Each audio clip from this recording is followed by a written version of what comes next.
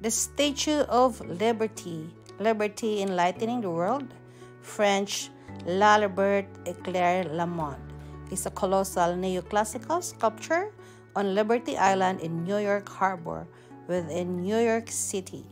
The copper-clad statue, a gift to the United States from the people of France, was designed by French sculptor Frédéric Auguste Bartholdi, and its metal framework was built by Gustave Eiffel. The statue was dedicated on October 28, 1886.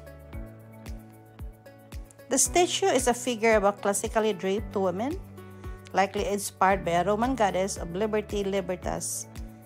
In a contrapposto pose, she holds a torch above her head with her right hand, and her left hand carries a tabula ansata inscribed July 4, 1776 in Roman numerals, the date of the U.S. Declaration of Independence.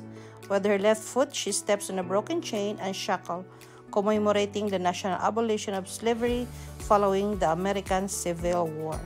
After its dedication, the statue became an icon of freedom and of the United States, being subsequently seen as a symbol of welcome to immigrants arriving by sea.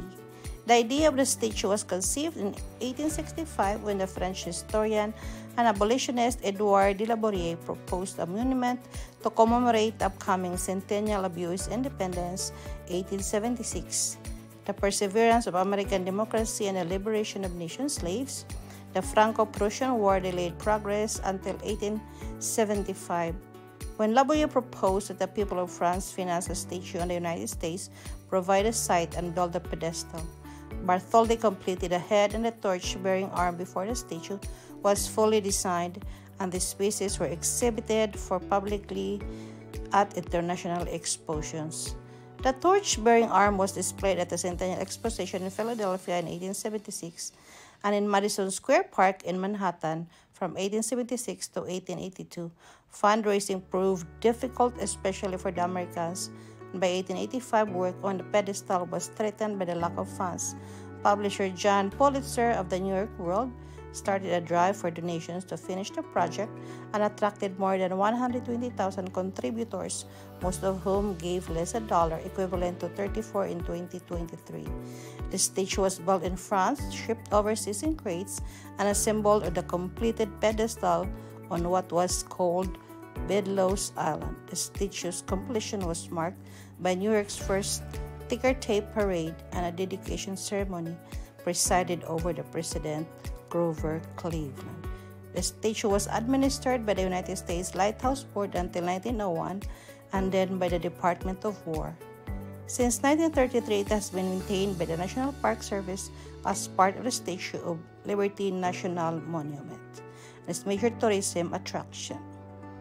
Thank you all for watching, lovelies. I hope you like this video. And meet Mega at Jevim. Nagkita na jud mi sa New York. Nagbakasyon dahil sila sa iyang banawg, sa iyang mga higala. Nagstay sila sa New Jersey and I had time. So nagkita mi og one whole day sa New York City. And ako silang tour sa mga places na popular places like Statue of Liberty, Ellis Island, Rockefeller Center, Ground Zero, hop on, hop off bus, tapos everything in between sa mga lakaw-lakaw.